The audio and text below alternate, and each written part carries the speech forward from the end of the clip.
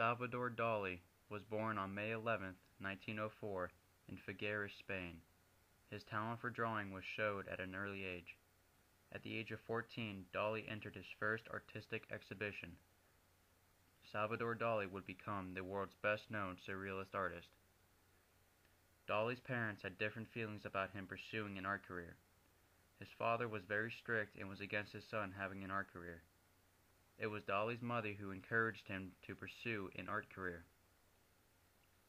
In 1921, Dali attended the Academy of Art in Madrid. Here, Dali learned many different techniques. One technique is Impressionism. This portrait is the portrait with the neck of Raphael. This portrait is an expressionist work. Another technique was Post-Impressionism. This is a painting of the cellist Ricardo Pichot and is a post-impressionist work.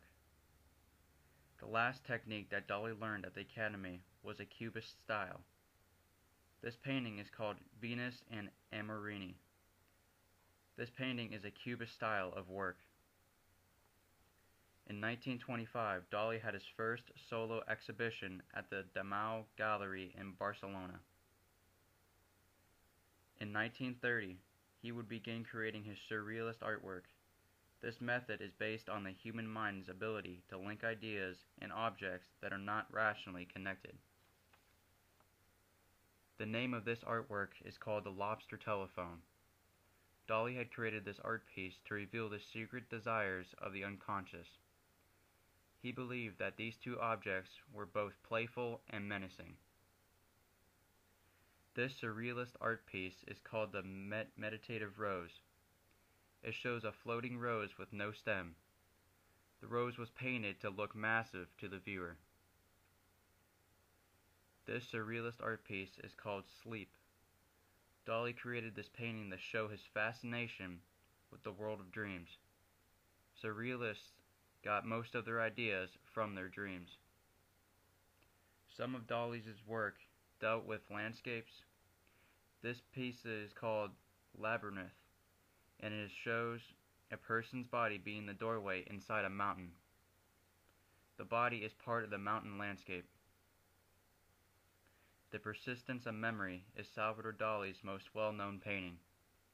It comes from Dali's theory of softness and hardness. Dali showed an understanding of the world by painting this picture. Dali got his understanding from Albert Einstein's theory of relativity. In 1936 saw the outbreak of the Spanish Civil War. Dali began showing his dislike of war with his paintings. This painting is called the Slave Market. It is to show that slavery and chains are forged during wartime. Another wartime painting is the Temptation of Saint Anthony.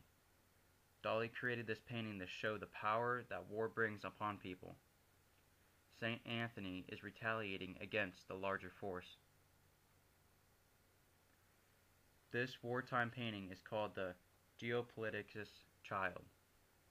Dali chose to paint this to show the revolution of America and the new nation. He wanted to put emphasis on the idea that America is the world's new superpower. This last painting of war is called The Face of War. The Face of War shows Dali's feelings for war. He believes that war only brings death and pain. The painting shows a face filled with death and agony. After the wars had passed, Dali had started creating more religious art pieces. This piece, for example, shows the curse of Narcissus. This story was derived from Greek mythology. Another religious art piece is the Sacrament of the Last Supper. This painting shows Dali's increased interest in religion. This painting came from the religion Christianity. This last religious painting is called the Crucifixion. Dali again demonstrates his understanding of religions and beliefs. He makes a striking change with this painting. Instead of painting flat, he paints using hypercubes. A hypercube has 4 spatial dimensions this one of Dali's most famous paintings. Salvador Dali passed away on January 23, 1989.